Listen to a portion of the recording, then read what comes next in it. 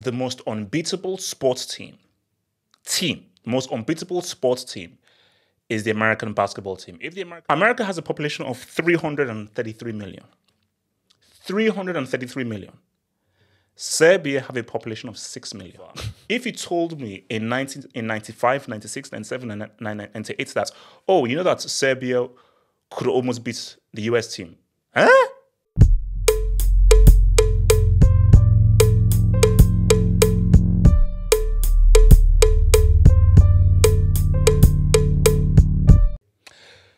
I didn't watch the game. Why am I going to watch America, the basketball team, face another basketball team? Because it's obvious.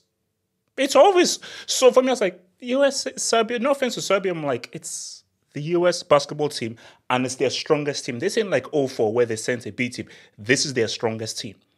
What am I going to watch? Now I regret not watching because looking back at the highlights, I'm like, wow, this was a classic. This was amazing, and America almost lost. And my Lord, if these guys had lost. But I've held this all the way through, although it's a bit nuanced, and I will get to why it's a bit nuanced during the video.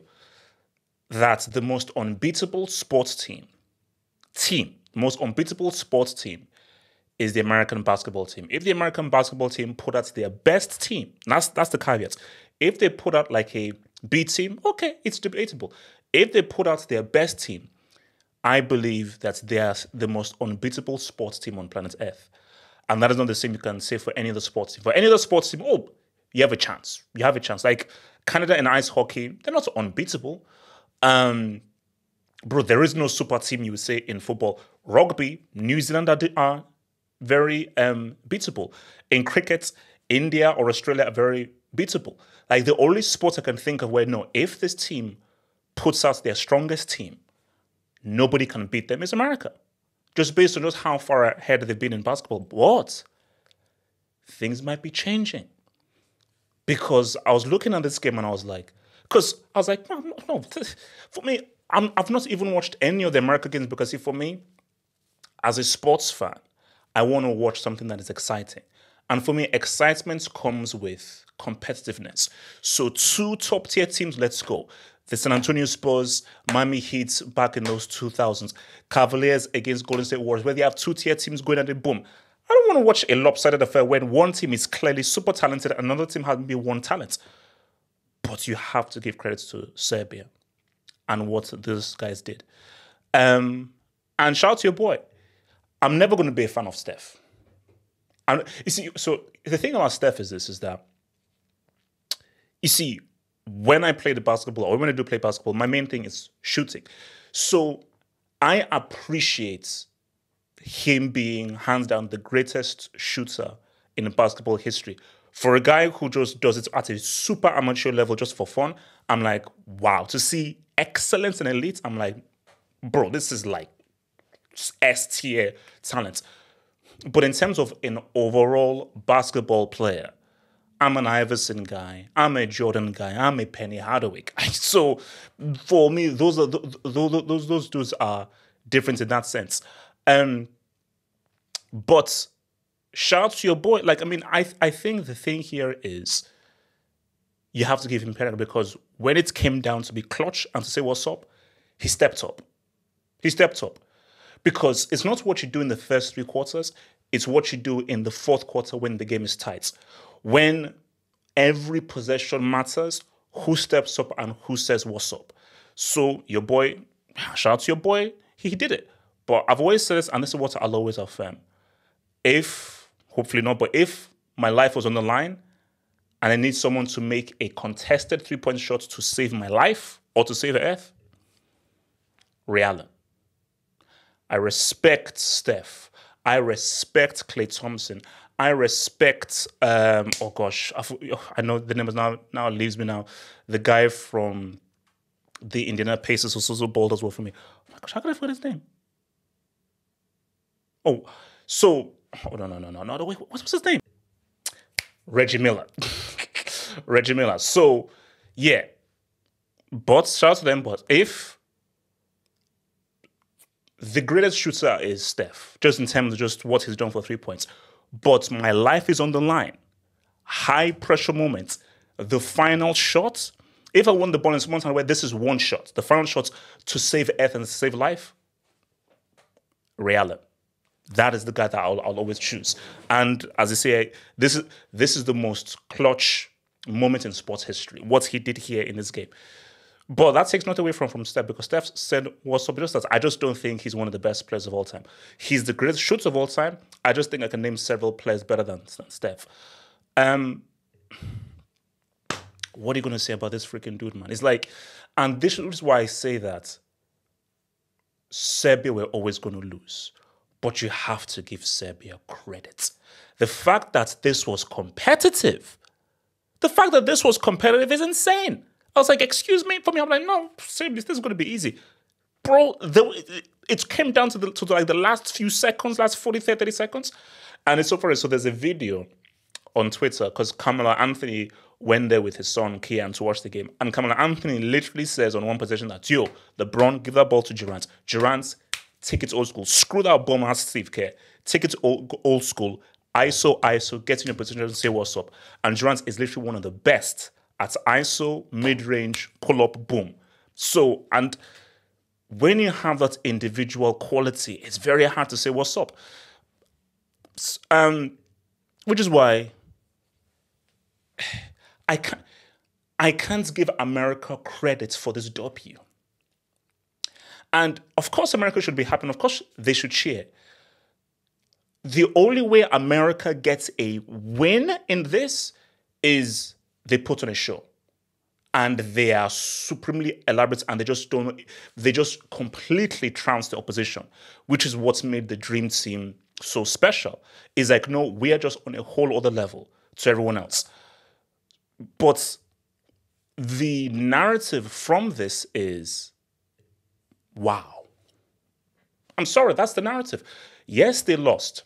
Yes, America won. And yes, now some American players, Durant, are saying, like, wait, how come we're not getting more love? I'm sorry. This should not have been competitive. The fact that Serbia, let me tell you something about Serbia. Do you know the national sport in Serbia is not basketball? The national sport in Serbia is for football. So I think it's Partizan Belgrade and Red Star Belgrade. Those are the two huge teams. So the main sport is football. And I'd make an argument based off of Jokic. I believe more kids are probably more into tennis than basketball. So basketball may be the third or fourth biggest sport in Serbia. America has a population of 333 million. 333 million. Serbia have a population of 6 million. 300 million, 6 million. 300 million where basketball is one of your main sports from all the way from youth. 6 million where basketball might be the third or fourth biggest sport. So what these guys were able to do against America was freaking amazing. Like, and this is why I say about sports. As of right now, they're in pain. They don't want to hear about, oh my gosh, you did well. They're like, oh my gosh, we could have won. We could have won that freaking game. So forget about how, oh my gosh, we're competitive, we did really well. No, they must be like, oh, no, we could have beaten them.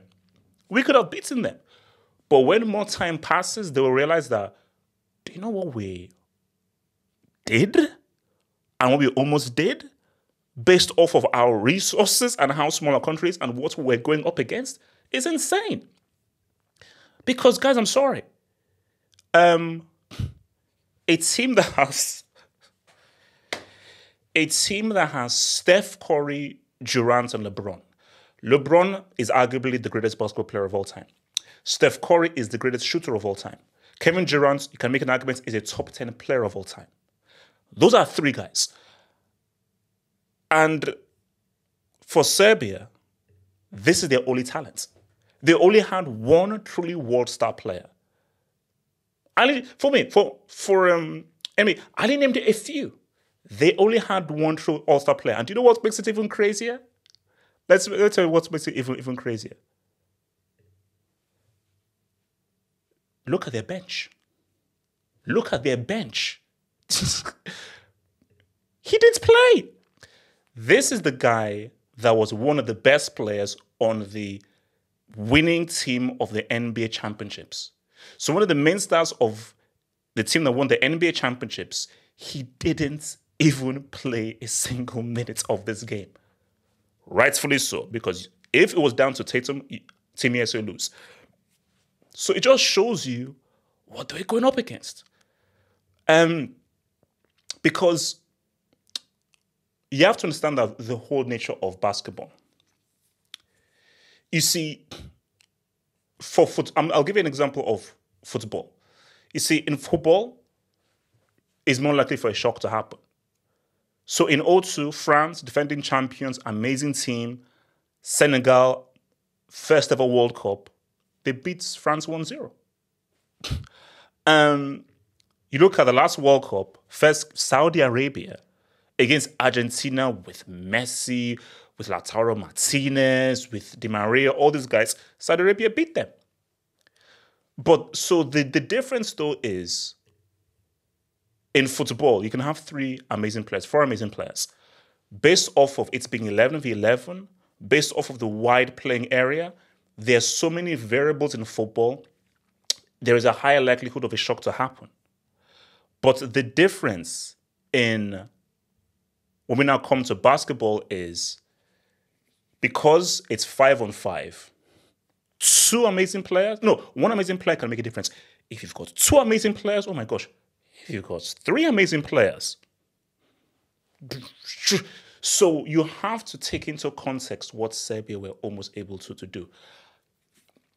Okay, if Serbia had beaten this US team with all these players, it would be the greatest shock in sporting history. You cannot name me a greater shock in sporting history if Serbia had beaten this team. You can't.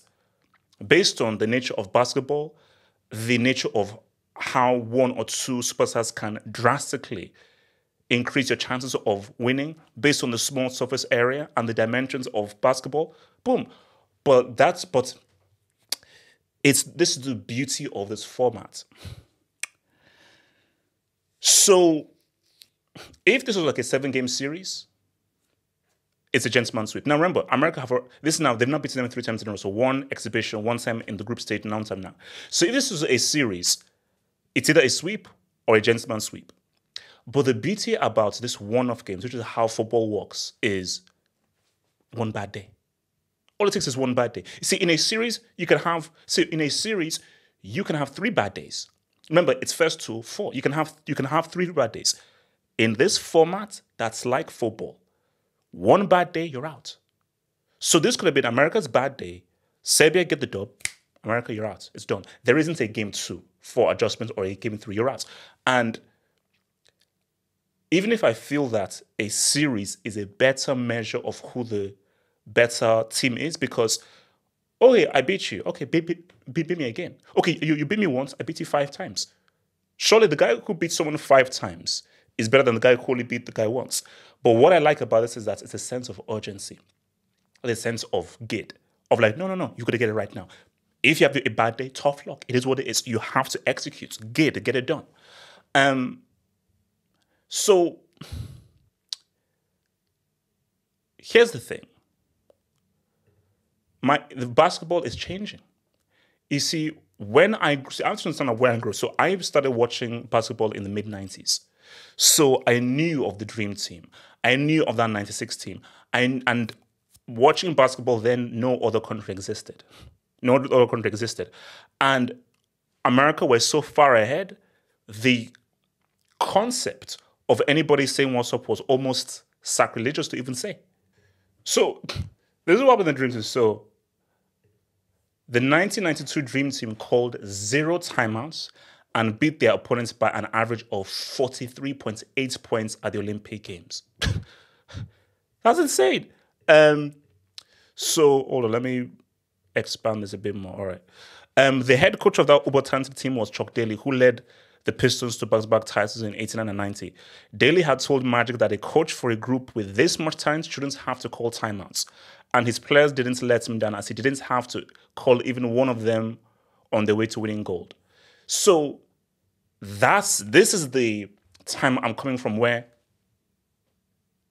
timeouts, adjustments, no, because they were just so much better than the opposition.